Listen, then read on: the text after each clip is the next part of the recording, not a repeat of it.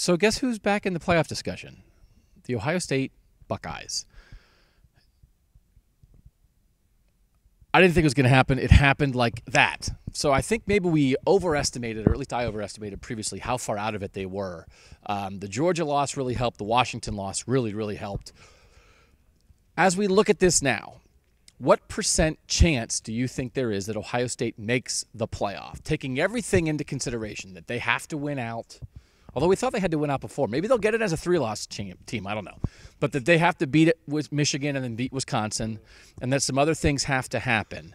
I laid it out in a post a couple days ago, but what's your chance right now that Ohio State makes it? 53%. Was that a different number than you were expecting? That's in the range. Okay. Yeah, certainly there is a path out there, and you laid it out. And they're going to, in this scenario, obviously they're going to be a Big Ten champion. I still want to see when the rankings come out on Tuesday night how much they're punishing Ohio State for losing by 31 to an Iowa team that was shown to be very average against Wisconsin. We've seen them punish teams for big losses in the past, and it doesn't matter who you lose to. I think it matters by how much you lose by, and they have 2 very lopsided losses. And I don't think the committee is going to forgive that very much. Now, they might not have a choice to forgive it in the end, depending on who wins and loses. But I'm just slightly better than 50-50 right now for Ohio State because I do think they're still going to be punished for losing games like that. All right, you're at 53. What's your number, Tim? Slightly lower than that. I'd say 37%. Slightly lower. That's way lower? Yeah. 16 points lower. Yeah, 16 points lower. And I say that because I said on the podcast Saturday, Ohio State's simply not in control of its own destiny. It has to take care of business. And I think that business also includes Wisconsin beating Michigan on Saturday and getting into the Big Ten title game undefeated. You know, Georgia and Notre Dame losing is a good step in the process, but I do think that by Michigan week at the very latest, Ohio State needs to be in the top 10 to really give itself a shot to get in. And they need to continue playing the way they played. You know, beating Michigan State by 45 was a step in the right direction. They'll take care of Illinois by however many points they do. I'm assuming a lot. They probably have to do the same thing to Michigan and do something very similar to Wisconsin to give themselves the best shot. But the bottom line is they still need a little help. Okay. The big thing to watch on Tuesday night is where Ohio State is ranked in comparison to USC. I think people are eliminating the Pac-12 from the playoff discussion a little too quickly. USC was ranked ahead of Ohio State last week. USC was 11, Ohio State was 13. I think a lot of people are assuming that Ohio State, by beating number 12, is just going to jump number 11 because USC did win. I think that's reasonable, but you have to wait and see if it happens.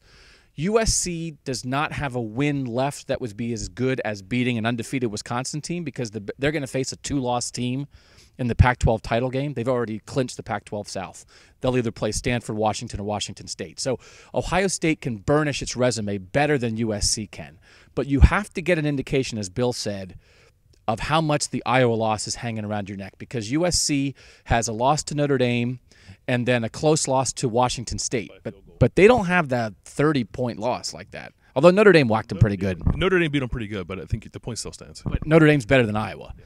So don't rule out completely the Pac-12. But if that's settled, if it's pretty well established that Ohio State's going to be ahead of the Pac-12 champ, because USC is the best Pac-12 champ possibility, they have a really good path to get in.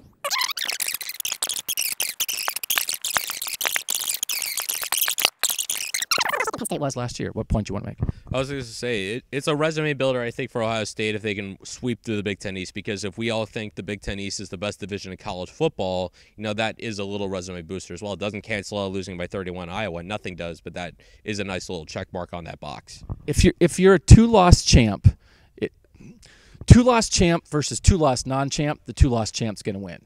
2-loss champ versus 1-loss non-champ, that's the issue. That's where Ohio State, as a 1-loss non-champ, got in ahead of a 2-loss champ last year.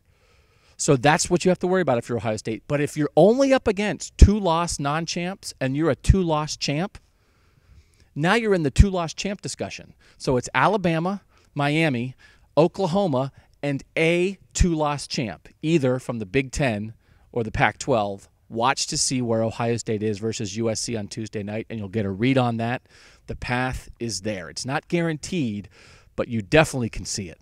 That was long, but we're explaining things. It's a how-to. This is a TED Talk. I was like, if I walked around the stage, And like, right, that's how they do in TED Talks. Like a headset. Yeah, like this. So here's what would happen for Ohio State in the playoff. That's what that was. He's Bill. He's Tim. I'm Doug. See you later.